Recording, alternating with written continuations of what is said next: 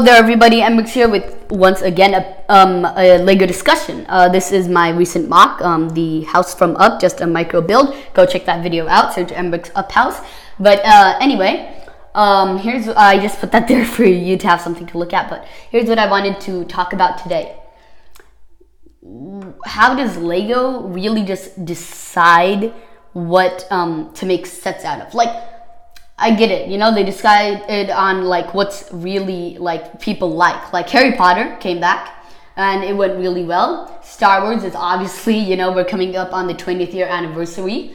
Marvel movies definitely got a lot. We got Lord of the Rings before, now they lost the license, but I feel like they might do it again, or if they can get the license for a reasonable kind of price or work out a deal. But anyway, Lego does do a lot of PG-13 movies, which I think is completely fine. Lego is for kids, teens, and actually a lot of adults are in it, so I completely understand that. And honestly, a lot of kids that are around 8-ish or even below watch PG-13 movies. I'm pretty sure they all watch Star Wars, Harry Potter, and the Marvel movies, like the MCU and all that, and the DCEU. But a major question for me is, why don't we get like at least one set from each major Disney movie? What I'm talking about is also Pixar as well. Well, you know, why didn't we get an Up house? We got like a WALL-E set.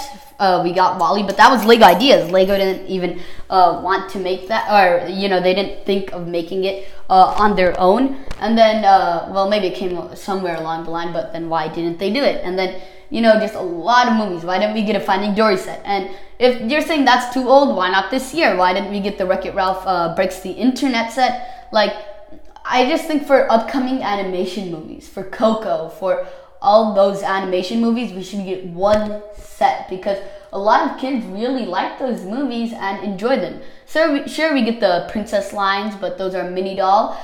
And, you know, we did get some of the movies I'm talking about actually, like we got Incredibles 2 sets, we got Cars 3 sets, but I'm wondering why we don't just get one for all the movies. Leave your thoughts in the comments below on this. Please remember to hit the subscribe button, hit the notification bell, and keep it on, and leave a like. And I will talk to you again soon. Bye.